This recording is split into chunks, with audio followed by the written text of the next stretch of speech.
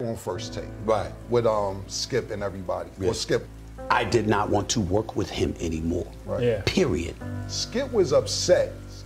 I need somebody sitting across from me that I can trust. What were the blurred lines between your story and his story? I thought that we had reached our limit. I thought that the show was stale and it needed a change. And he thought that I was saying his show before I arrived was failing. Next episode of It Is What It Is. It's Bryce Davis on the check-in, and we got a second trailer for Stephen A. Smith on the It Is What It Is sports podcast with Cameron and Mace. And during this clip, we can see Cameron asking Stephen A. Smith what happened between him and Skip Bayless.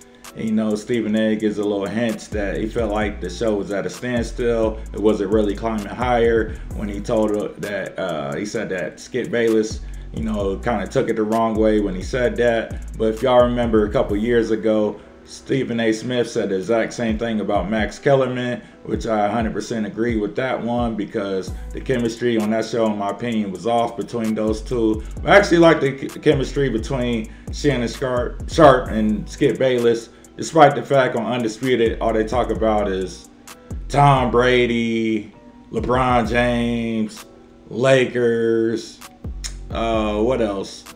The Dallas Cowboys.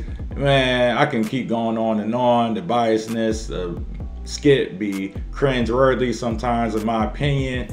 You know, I would love to see Shannon Sharpe on First Take with Stephen A., but I do believe, from what a friend told me, if he were to join that show, he wouldn't be able to be a main host like between him and Skip. It would be like in rotations amongst other people. So, you know, I think that's better than nothing, but I definitely like to see Shannon with his own show. And a lot of people don't understand that Skip Bayless with Undisputed, that's not equally divided between Skip and Shannon. That's actually Skip's show, so he has more control and more power over it. And we saw through time, tension was building up between the two. So I would definitely love to see, you know, Shannon Sharpe do his own thing. If not, you know, join up with Stephen A. I'm definitely going to be checking on this episode of It Is What It Is with Cam. This is episode 33. It's definitely about to be dropping soon. I'd love to see where this podcast goes in the next couple of years. I could definitely see some major NBA players and football players being guest hosts, you know, on this show. When I first saw it, I was like, oh yeah, they're going to want to stay away from a show like this, because